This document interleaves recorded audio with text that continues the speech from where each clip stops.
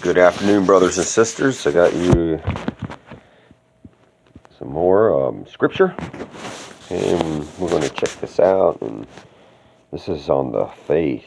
Some faith. A lot of us have, and some of us don't. Well, I guess everyone has faith in something, in a way. But a lot of people have faith in the wrong thing. So let's get into this. The law is only a shadow of the good things that are coming, not the realities themselves. For this reason, it can never, by the same sacrifices repeated endlessly year after year, make perfect those who draw near to worship. Otherwise, would they not have stopped being offered? For the worshippers would have been cleansed once for all, and would no longer have felt guilty for their sins. But those sacrifices are an annual reminder of sins. Annual reminder. So the law is a reminder of our sins. But those sacrifices are an annual reminder of sins. It is impossible for the blood of bulls and goats to take away sins.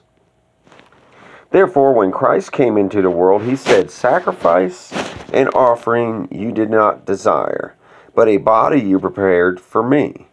With burnt offerings and sin offerings you were not pleased. Then I said, Here I am. It is written about me in the scroll. I have come to do your will, my God." Excuse me. First he said, "Sacrifices and offerings, burnt offerings and sin offerings you did not desire, nor were you pleased with them, though they were offered in accordance with the law." Then he said, "Here I am. I have come to do your will." He sets aside the first to establish the second, and by that will we have been made holy through the sacrifice of the body of Jesus Christ once and for all. Day after day, every priest stands and performs his religious duties. Again and again, he offers the same sacrifices which can never take away sins. But when this priest had offered for all time one sacrifice for sin, he sat down at the right hand of God. And since that time he waits for his enemies to be made his footstool. For by one sacrifice he has made perfect forever those who are being made holy. The Holy Spirit also testifies to us about this. First he says, "This is the covenant I will make with them. After that time, says the Lord, I will put my laws in their hearts, and I will write them on their minds." We know the laws, see? Our sins. Then he adds, "Their sins and lawless acts I will remember no more. And where these have been forgiven, sacrifice for sin is no longer necessary."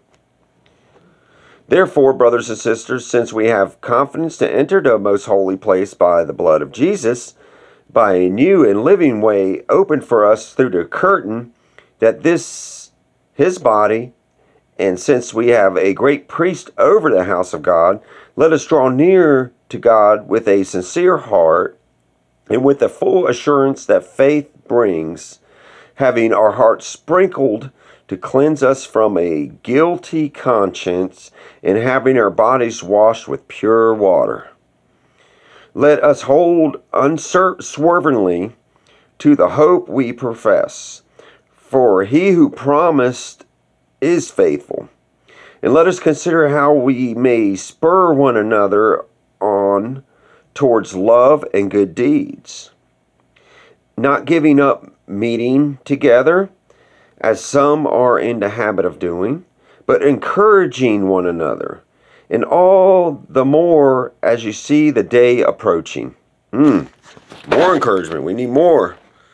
Yes, Jesus, I love you. Yes. And if we deliberately keep on sinning after we have received the knowledge of truth, no sacrifice for sins is left, but only a fearful expectation of judgment and of rage fire that will consume the enemies of God. Anyone who rejected the law of Moses died without mercy on the testimony of 2 or 3 witnesses. How much more severely do you think someone deserves to be punished who has trampled the Son of God underfoot? who has treated as an unholy thing the blood of the covenant that sanctified them, and who has insulted the Spirit of grace. For we know him who said, "It is mine to avenge, I will repay." And again, the Lord will judge his people. It is a dreadful thing to fall into the hands of the living God. Remember those earlier days after you had received the light, when you endured in great conflict full of suffering? Sometimes you were publicly exposed to insult and persecution. At other times you stood side by side with those who were so treated. You suffered along with those in prison, joyfully accepted in confiscation of your property, because you knew that yourselves had better and lasting possessions. Our kingdom, King Jesus, that's going to be awesome. So do not throw away your confidence. It will be richly awarded. You need to persevere so that when you have done the will of God, you will receive what he has promised. For in just a little while, he who is coming will come and will not delay. And by my righteousness, one will live by faith. And I take no pleasure in the one who shrinks back. Shrinks back, circle back. But we do not belong to those who shrink back and are destroyed, but to those who have faith and are saved. Faith. Now, faith is confidence in what we hope for and assurance about what we do not see. This is what the ancients were commended for. By faith, we understand that the universe was formed at God's command, so that what is seen was not made out of what was invisible. By faith, Abel brought God a better offering than Cain did. By faith, he was commended as righteous when God spoke well of his offerings. And by faith, Abel still speaks, even though he is dead. By faith, Enoch was taken from this life so that he did not experience death. He could not be found because God had taken him away.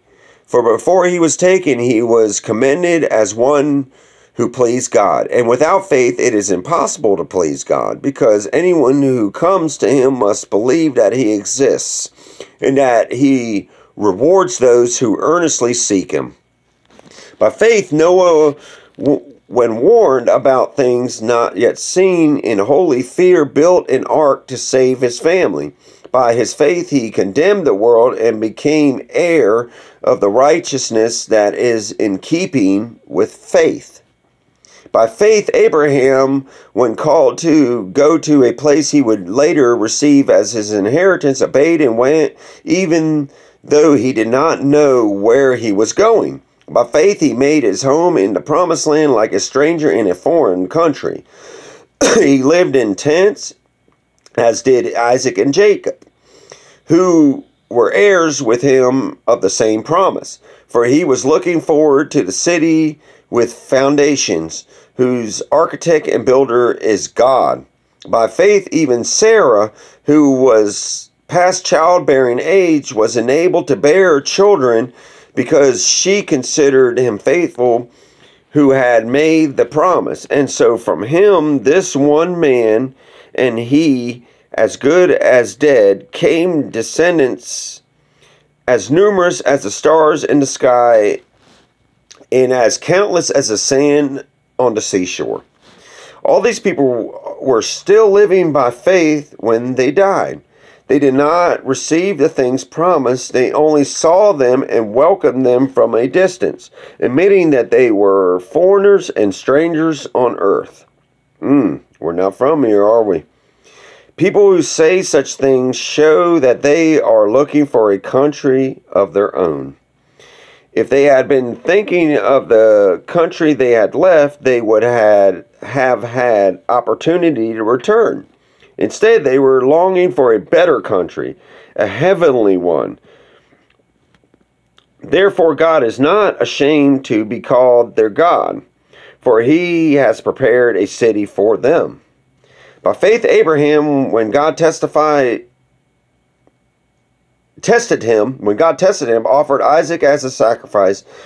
He who had embraced the promises was about to sacrifice his one and only son, even though God had said to him, "It is through Isaac that your offspring will be reckoned."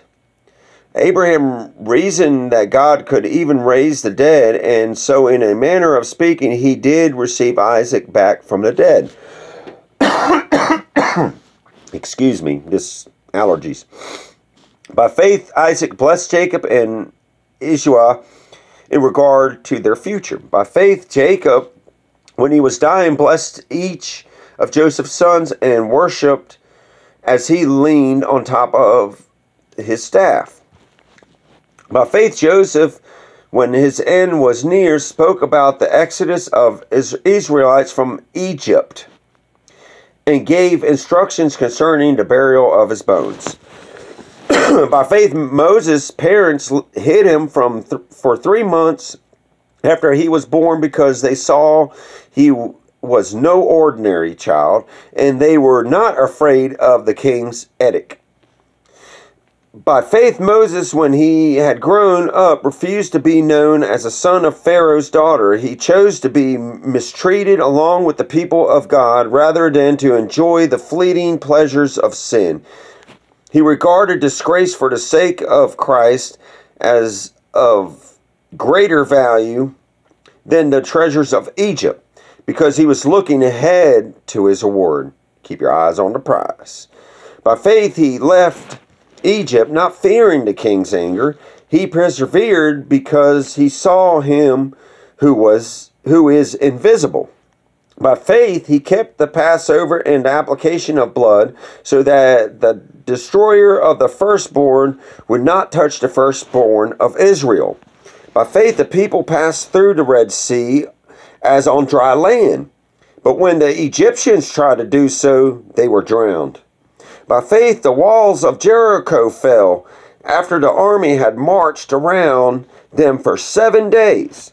By faith, the prostitute Rahab, because she welcomed the spies, was not killed with those who were disobedient.